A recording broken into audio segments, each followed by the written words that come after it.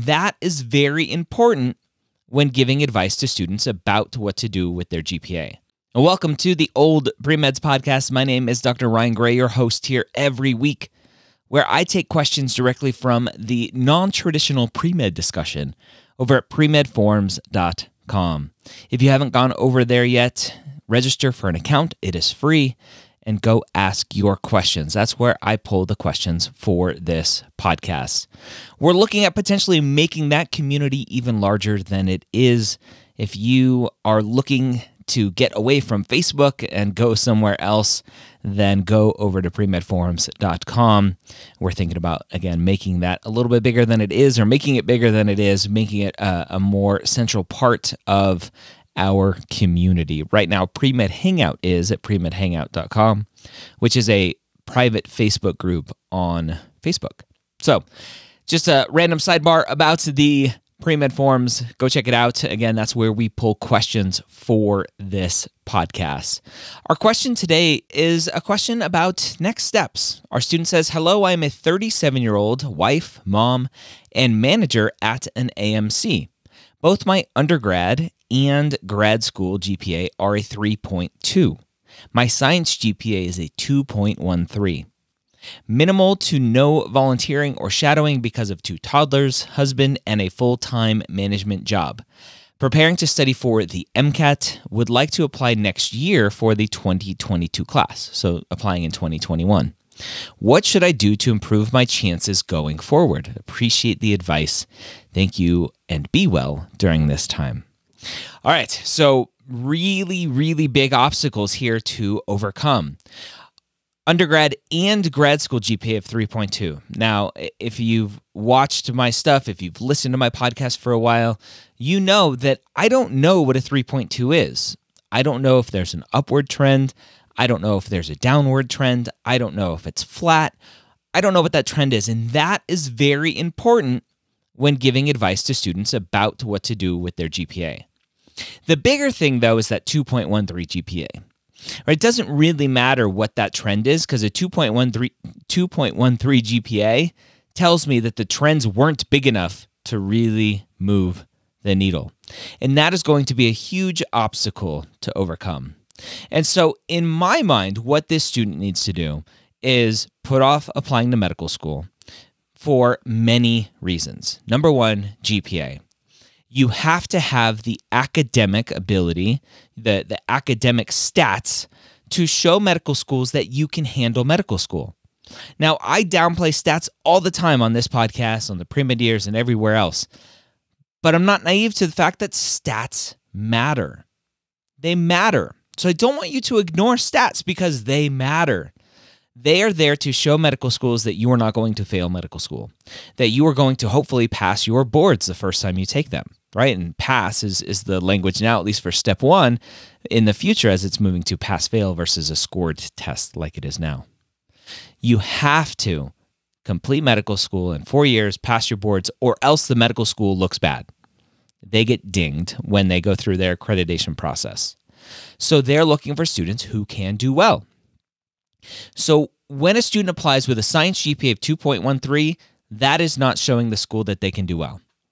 And so what this student should do, regardless of anything else in their application, is do a postbac and fix those grades. Right? The student mentioned already having a grad school GPA. And so I don't know what the graduate school was. I don't know if it was a science graduate school, non-science graduate school, whatever it was. This student needs to do a postbac, and most likely, and what I would recommend, is an undergraduate level postbac. And the problem with those is they're very expensive. And to do it right, probably this student may need to go full-time, which means stepping away from a job, meaning stepping away from income, meaning stepping away from childcare, meaning maybe the husband has to do a little bit more, right? So there are lots of obstacles in the way for this student, but they're overcomable as long as she can set up her life in the way that will help her be successful in this journey. So step 1, improve that GPA. You have to improve the GPA. Stop studying for the MCAT.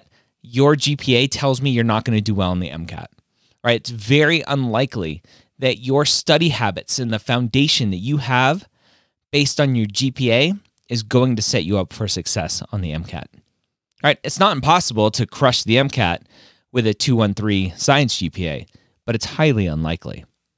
And a 528 MCAT score isn't going to help overcome that 213 science GPA. Stop studying for the MCAT, do a postbac, period. The other big red flag here is minimal to no volunteering or shadowing.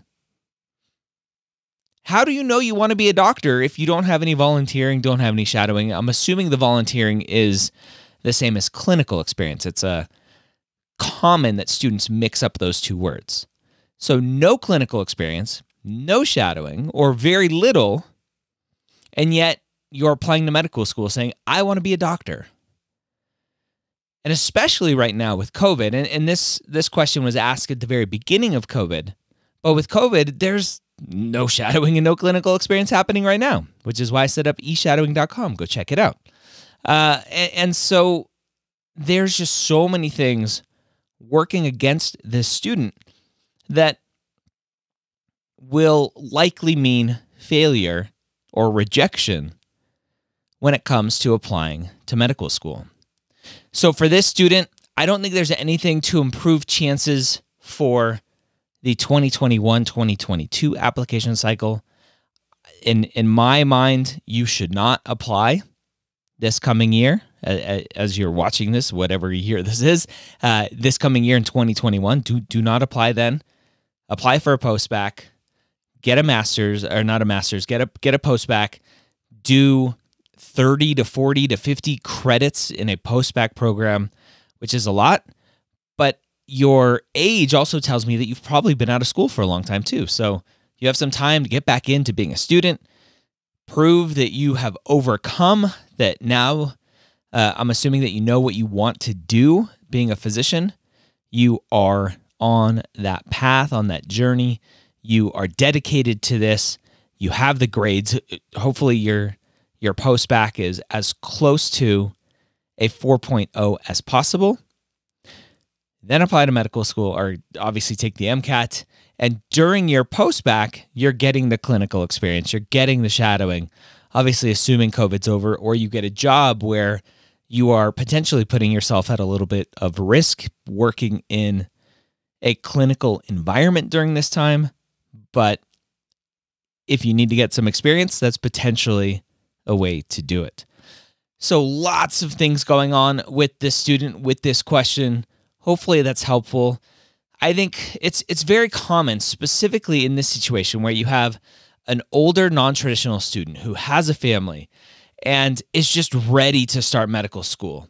And is just like, well, I have this red flag and this red flag and this red flag and this red flag, but I'm applying. How can I polish up my turd? Right? A polished turd is still a turd.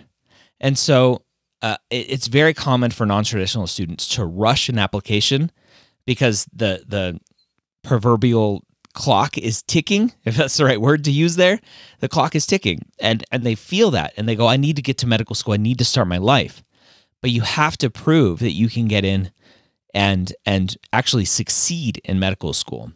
And this is a very common trap for students who are on this journey and they get to this point in their life and they go, I don't have any more time to quote unquote waste to do a postbac. I don't have any more money to quote unquote waste to do a postbac. And they go, I'm going to go to the Caribbean because they'll accept me. Right? I'll take my MCAT, I'll do well enough. They'll accept me with my poor GPA. They'll accept me with my lack of clinical experience and shadowing, etc. And what happens is a student fails in a Caribbean medical school. Caribbean medical schools are not easy. They're harder. You have to do better. And so I don't want a student in this situation to run to the Caribbean because they think that is the faster path. That has a lot of potential issues doing that. The Caribbean is a valid option for a lot of people, but you still have to prove that you can handle Caribbean coursework.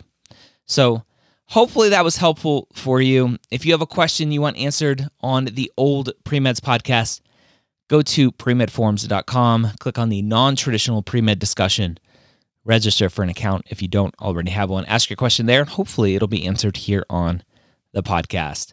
Don't forget to check out eShadowing.com. What is eShadowing? It is shadowing in the COVID world. Now, unfortunately, shadowing is canceled for almost everyone. And there's no easy way to replicate shadowing, and so I started eShadowing.com as an interview series with physicians going over cases, talking about their day-to-day life and what it's like, etc. It's not shadowing. I'm not claiming that it's shadowing. eShadowing is a cool name, though, so I called it eShadowing. You should put it on your application. What schools will do with it, I don't know. Maybe most schools will say, what is this? It doesn't count as shadowing. But it's better than nothing, especially right now. So go to eShadowing.com. Every Monday at 8 p.m. Eastern, we have Premed eShadowing. And starting tonight, actually, as I'm recording this on November 2nd, we have eShadowing for pre-PA students.